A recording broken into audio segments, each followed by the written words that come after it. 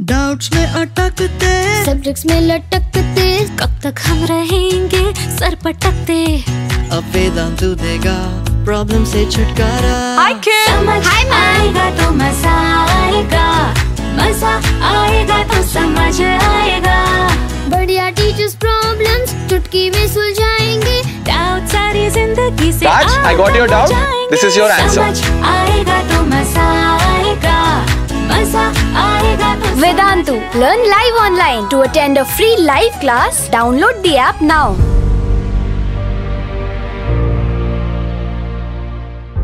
Hey guys, welcome back. This is me, your Suri Sir, and you are watching me on Vedantu's JEE channel. So tell me guys, are you a JEE aspirant? If yes, then I'm sure that you will be going to appear for JEE examination either in the month of January 2020 or in the month of April 2020 or maybe in the coming years later on in your future. Yes or no? Well guys, if you are a JEE aspirant, then yes, this video is going to be immensely helpful for you. How about this guys? If I tell you that you can secure 1/3 of your marks in a subject in JEE in just first 10 to 12 minutes, how awesome would that be? Yes or no? Yes, I'm not kidding. It is possible. You can score 1/3 of your marks in a subject in JEE in your first 10 to 12 minutes, and I'm going to tell you how is that possible. Are you all ready for that? I'm sure you are.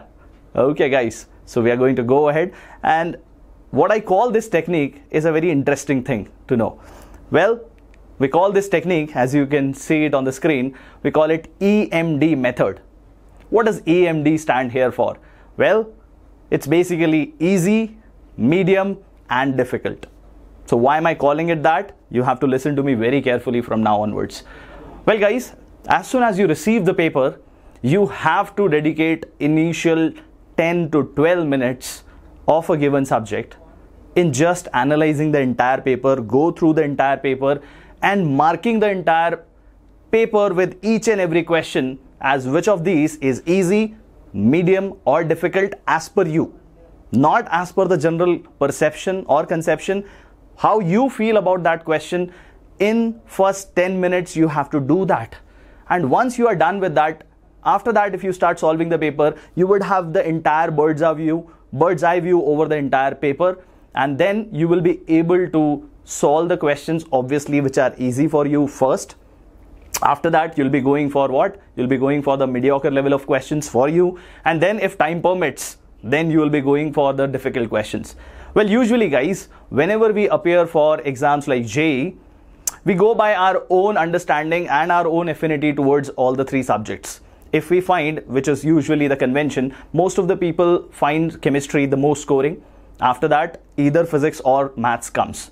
So say, if you are starting off with chemistry, you will obviously, if you are considering it to be the most scoring one, you will try to give it the least amount of time. After that, the next subject that you consider is relatively easier for you is what you will be giving your time to, and you will try to save maximum amount of time for the subject which you find difficult. So I'm assuming that you're going to give 45 minutes to chemistry, around 55 minutes to physics and an hour to mathematics, so that you are still spared with around 25 to 30 minutes to do the revision, as in which all questions you have solved, which have you not solved. You want to see whether you have marked the questions correctly or not, and so on and so forth. Well guys, whenever you're reaching to a particular, say, subject, say you reach to physics, I'm going to take the example of physics here. You're going to spare first 10 minutes in just going through the process that I'm going to tell you. It's not that you will be just going in the examination, final examination and applying this. Rather, I will recommend, if you like the method that I'm going to tell you today, try applying that in all the mock tests or all the tests that you're going to appear for during your preparations before you appear for the actual JEE examinations. Okay guys, so what exactly EMD method is, we are clear about that. We are going to mark the questions as easy, mediocre and difficult, and after that we will solve all the paper questions. Okay, but how does it work? Let's go through that. Well, what you see here on the screen, I'll go through all the individual points and they will actually matter. Yes, it's the first point which says that the entire method works on certain principles. The first point says that your affinity to a topic and appearance of the questions from those topic is probabilistic. Yes, obviously some luck factor is always there. There are topics which you like, and if you like those topics and the questions come from that particular chapter, then obviously your confidence level goes high and your probability of scoring more increases. Works vice versa as well, but let's be very optimistic and let's hope that all the topics which we are very fond of, maximum number of questions are going to come from that. Okay guys, now where it starts getting practical. This was basically something luck based, probabilistic. Your gut feeling is very important when you're selecting the question. When you're just scanning the paper, you will not be able to read the questions completely. You will only be able to scan through the paper. So that is why listen to all the points very carefully. As the second point says that your gut feeling matters. Yes, your gut feeling matters, guys. Why your gut feeling matters is because in the first go, when you are reading, say around 25 questions are going to be this year.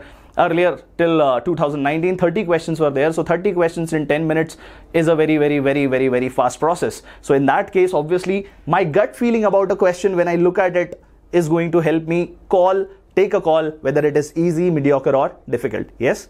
Yeah. Next point says that your reading and your analyzing speed are crucial. Well, obviously, if you can read very fast, that is basically going to come by practice only. When you have solved many questions during your preparation years, you will just be able to go through the question, read the important parts of the question while you are scanning it. You will be able to get a judgment about the difficulty level of the question, and that is why your reading, and then based upon your reading, your analyzing skill is very crucial, guys. And yes, whenever there are going to be diagrams in the question, they'll be extra helpful. Why? Because it helps you directly get to the point that which chapter this particular question belongs to. Yes or no? Say if you see a circuit diagram, you know that the question is from current electricity, and you can directly connect with your thought whether I am good at current electricity or not. If you see a block and a triangular wedge, you get the idea that the question is from mechanics, from laws of motion, and if you are good at it in general, then you will obviously be marking it either easy or mediocre. But say for me, like, I consider optics as one of the most challenging topics, but then if I see any lens or a complicated diagram from optics, then the first thought comes that do I scan it properly or do I say that it is difficult? Okay guys, so yes, the paper which I am going to discuss today in terms of easy, mediocre and difficult topics wise, it's going to be from JEE 2019, the paper which was held on 9th of January, and that too in the morning shift.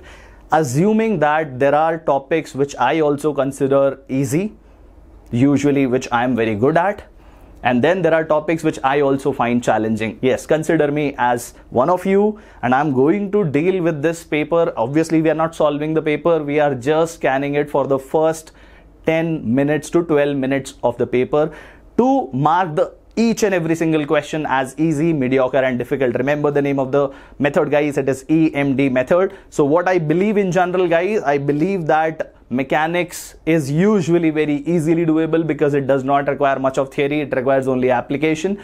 After that, I find electrodynamics also very scoring because usually there are formulas which, if you remember, you'll be able to apply them to get the formulas, application and solution done.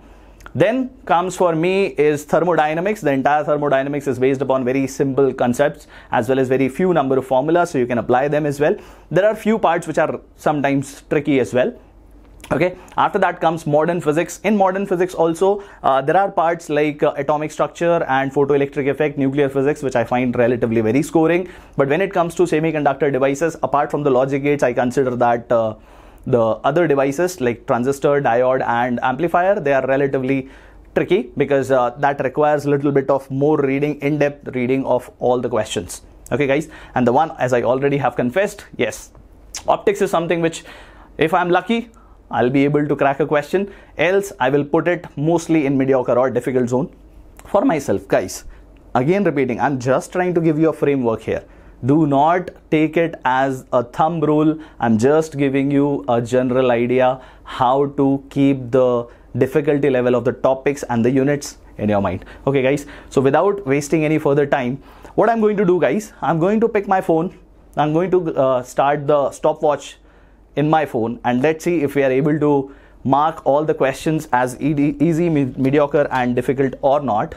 Well, what we are going to do here, from here onwards, the first slide onwards, you will be seeing all the questions one by one, obviously, as you are going to see on the computer screen when you appear for JEE Main. But I have already marked them easy, mediocre and difficult, so that by the end we will be able to count the number of questions which are easy, the number of questions which are mediocre, and the number of questions which are difficult. Okay guys, so the questions are already marked, so I'm giving you that benefit of doubt that it will take at least 30 more seconds to mark each or every one of them. 30 seconds to 1 more minute you can take. Okay guys, so here I have my stopwatch. We are moving on to the first question. I'll be reading it, not the entire question. I'll be trying to get the gist of all the questions, especially if diagrams are there. I'll take my call whether that question is doable or not. I'll try to explain also in this entire process. It may so happen that I might shoot the time more than 10 minutes, but then remember, I'll be also trying to explain you how am I marking them as easy, mediocre and difficult. But when I'll be doing the mental process of understanding whether the question is EMD, then obviously I'll not be taking that much amount of time. So probably I'm going to take 2 to 3 minutes additional. You will, when you will do this, you will be able to save that much amount of time. Okay guys, so let's start without wasting any further time here. Let's go ahead and see how the JEE 2019 paper was in general, how many questions were easy, mediocre and difficult, and I'll give you towards the end a very generic analysis of how the paper is actually set with respect to easy, mediocre and difficult. Okay guys, so here we go, starting off with the stopwatch, and my stopwatch starts along with the question coming on the screen. Okay guys, so I've started the stopwatch, and yes, this is the very first question, which looks like from the magnetic effect of electric currents, and the question wants us to find out the magnetic field at this point. We know it, we can find out by mu naught I upon 2r, theta upon 2 pi, so that's why something which you can solve, but not like in the fingertips, so that's why I'm marking it as mediocre. Moving on. Next question, as you can see diagram, it's a PV diagram, that means it is from thermodynamics. The question is asking us to find out the heat flow in the process of path ADB. So in general, first law of thermodynamics is easily applicable, so you'll be able to solve it by finding the value of internal energy from one of the processes. That's why I'm marking this question guys as easy. Moving on, the next question, what you see here is electric field is given and electromagnetic wave is the name of the chapter, and electric field is given, magnetic field is to be found. We know that the light is basically having a magnitude which is equal to E by B. Using that formula, you'll be able to solve it. That's why I'm marking it as easy. Moving on, the next question is basically from the chapter of waves. We know that intensity maximum is under root of I1 plus under root of I2 whole square. My minimum is under root I1 minus under root I2 whole square. So their values are being given. You have to find out the intensities ratio, so you can easily do that formula, apply that and solve it. That's why I marked it as easy again. Okay, now see this question is actually from center of mass and collision. We have to find out how much angle this AB is making with theta. So when you are looking at the diagram, yes, you think that yes, some sort of balancing has to happen, the net torque will become 0, and that point has to be found with respect to center of mass. So it will require a lot of geometric understanding, and according to me it will take time. That's why I'm marking it as difficult. Moving on, question from thermodynamics again, in fact KTG. We have to find out the ratio of RMS speed, which is under root of 3 RT by M. All the informations similarly looks like looks like they are given, so that's why you'll be able to solve this one just by applying the formula, marking it as easy again. Now you see that this is basically a current electricity question, and if I read it quickly, it says that we have to find out the value in this branch. So in such questions, when battery is not given, usually you go by a nodal analysis method and you will be able to solve it, but not marking it as very easy, but because it is doable, that's why marking it mediocre. Okay guys, very easily visible, it's the carbon resistor, and by using the color code method, you'll have to find out the value of the tolerance, which you can easily do. Okay, so in that case, you'll be able to solve this question very easily. Also be able to find out the value of the resistance by using BB, Roy, Great Britain, very good wife, that method of remembering the color codes. So marking it easy again.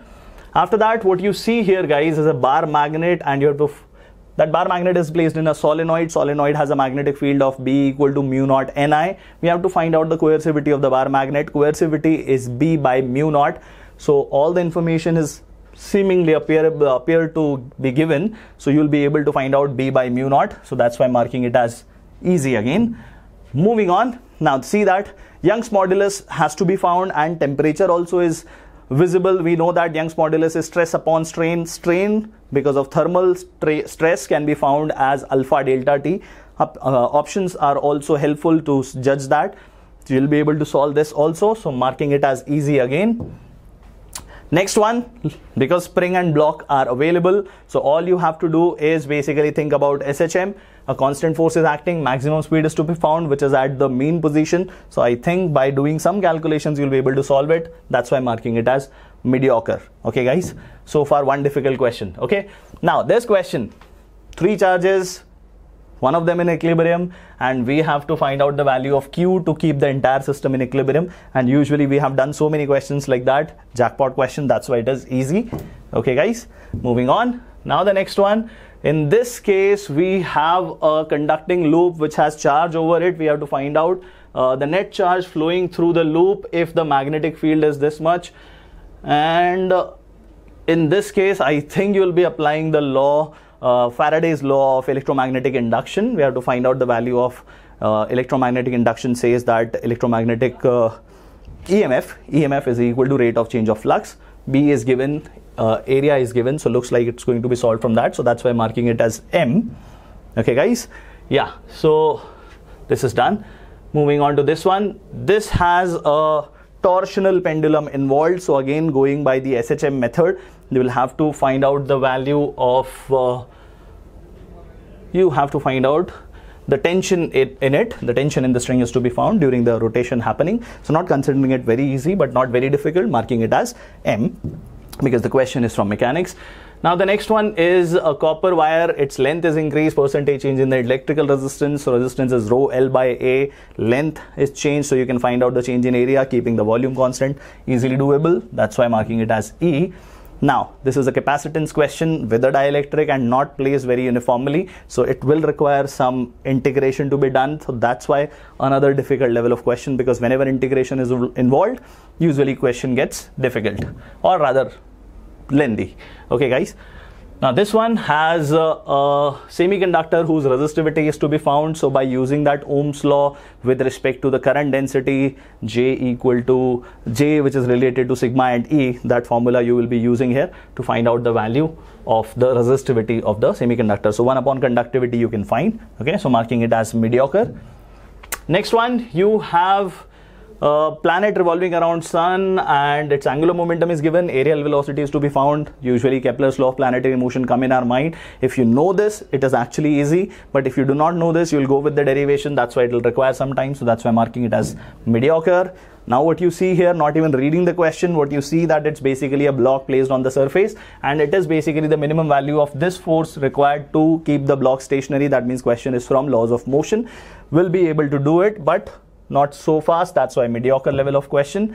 Okay, now what? In this question you have the diagram which says that temperature difference is being maintained and the heat current is flowing. So this is basically heat transfer. You can convert this into the electrical circuit situation, and all you have to do is to find out the temperature difference in the steady state. So you can convert this into resistance and easily able to solve it like a normal current electricity problem. So will take some time but not very difficult. That's why I'm marking it as mediocre.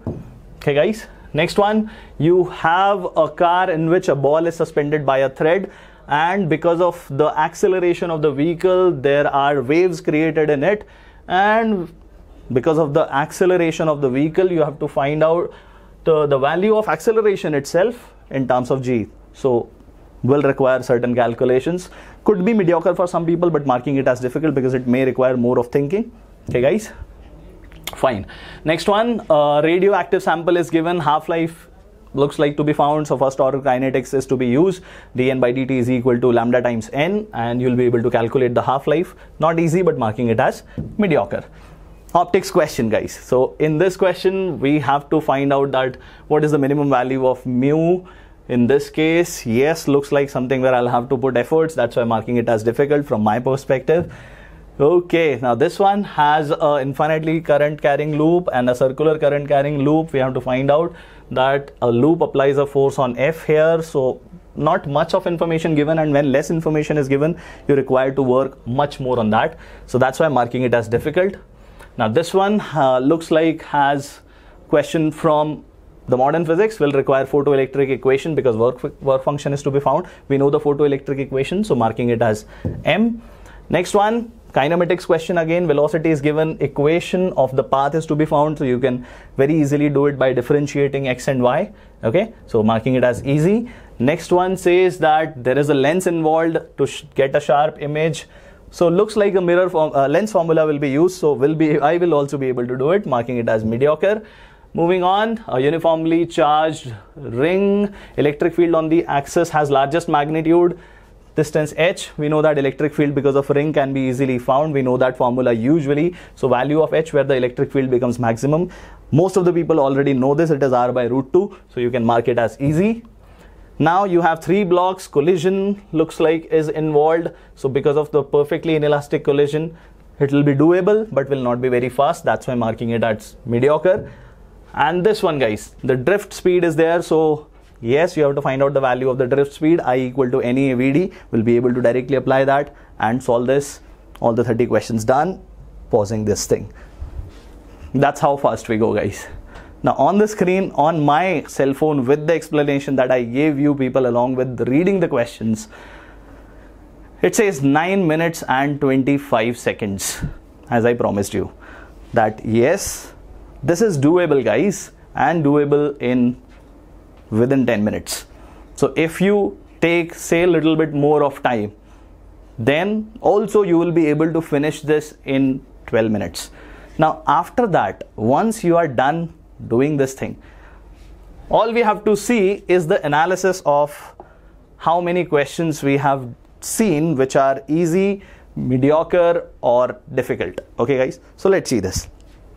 If you will go through this entire paper, do the revision. I'll be putting this PPT in the comment and description below.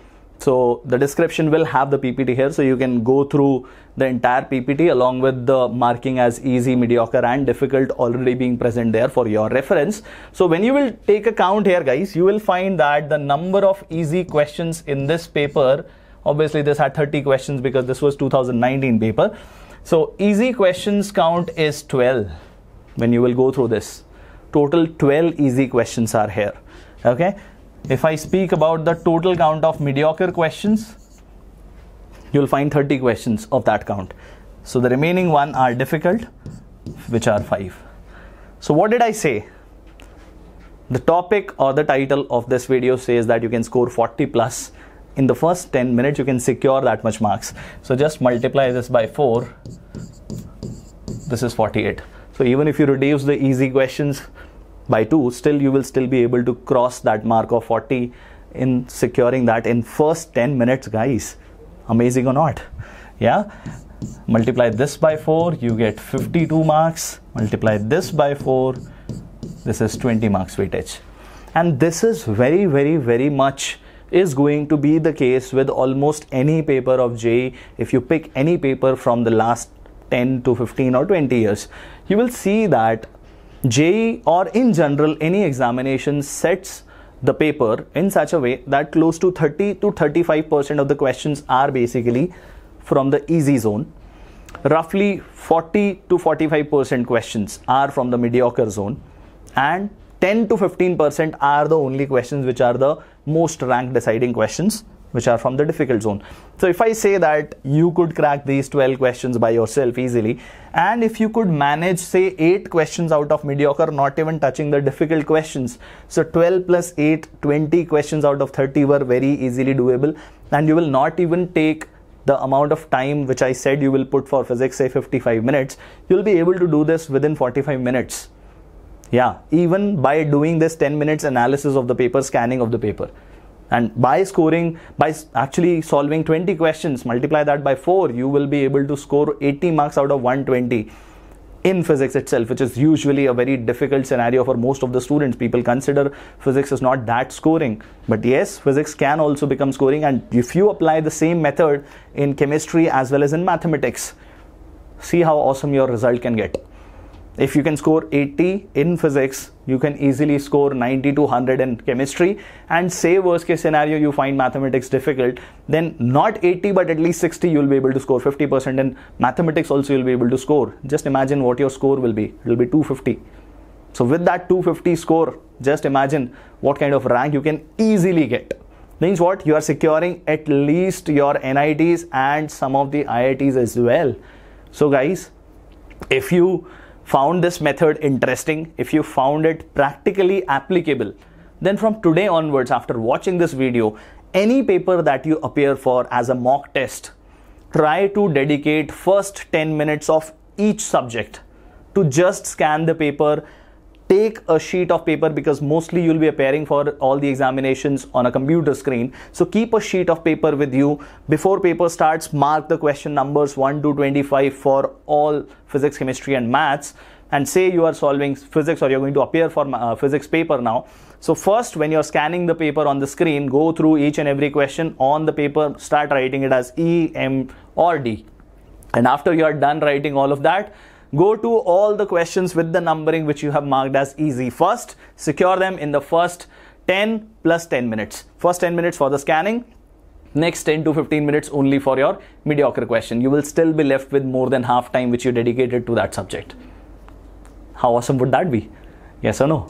Well guys, I hope that you guys like the method, and if you like the method, I'm sure you are going to apply it in your real life in all the upcoming examinations before JEE. And if it works for you, try this in your actual JEE examination, because all these tricks we are basically sharing with you at Vedantu, so that your efforts actually exponentially bring results to you only. Not just putting hard work, it's basically called the smart work, guys. Okay, so if you are going to apply this, if you are trying this method and solving the papers, watch this video and put your scores and how you are feeling about the method, how you are finding this method in the comment box which is there below, and I'll get to know that how much it is helping you, and I'll try to help you with any situation that you are facing. I'll try to read all the possible comments which you put there, and I'll tell you how else can you improve. And if there are any other queries which are related to the method, I would like to know that also. Put that in the comment box, guys. And if you are enjoying being with us at Vedantu, then yes, all the best for the JEE examinations for people who are going to appear in the month of January. On that note, I'll be taking your leave. If you're liking being with us, guys, then like the channel, tell your friends, and subscribe to the channel if you have already not. Okay guys, so I'll be coming back with more such sessions, more such videos to help you guys improve your performance in exams like JEE or NEET. Till then, keep studying, keep applying this method, and I'll see you again, guys. Bye-bye. Take care.